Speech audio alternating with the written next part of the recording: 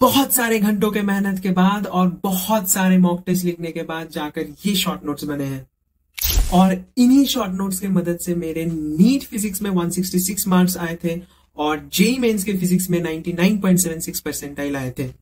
In short notes में तुम्हें सब कुछ मिलेगा, all the important theory, all the important diagrams, all the important graphs, all the important formulas, right. सभी चीजों को मैंने कंपाइल किया है just in a sheet of paper, ताकि तुम लोगों की रिवीजन में कोई दिक्कत ना हो, right. So hi guys, this is Pratyaya, welcome back to my channel. और आज मैं तुम लोगों के लिए एक बहुत ही खास चीज लाया हूं, दैट इज एमआर सर के नोट्स को मैंने पूरा कंसाइज किया है, कंपाइल किया है, and this is that same short notes through which I had prepared during my NEET preparation, right. और मैं आज तुम लोगों के साथ ये शेयर करने वाला हूं। Believe me, these short notes are going to be a Brahmastra for your NEET preparation. आज की वीडियो में अपन लोग 4 चैप्टर्स पर बेसिकली फोकस करने वाले हैं। They are units and measurements, motion in one dimension, Newton's laws of motion and work energy power.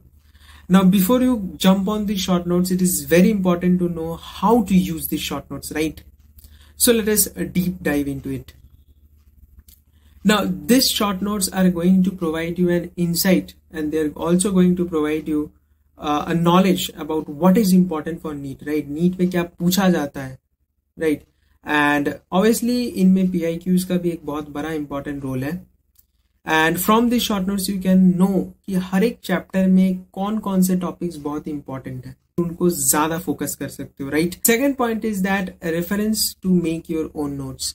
Now, these short notes are going to serve as the base, right? Or it can help you, or it can serve as a reference for you to make your own short notes.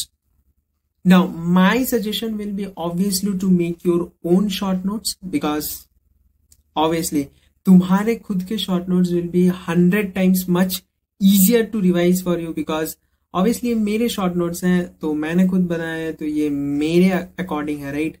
So तुम इनको देख के you can modify themselves and make your own short notes, right? Just using it as a reference, because then obviously it will be more easier for you to revise. So join the Telegram channel, link is in the description below as well as in the pinned comment. And what about the remaining chapters? Right? Obviously do let me know कि तुम्हें remaining chapters के भी short notes चाहिए कि नहीं, और मैं तुम्हारे रिव्यूज देखूंगा और उसी बेसिस पे I will be uploading the short notes of the remaining chapter. So do let me know, right.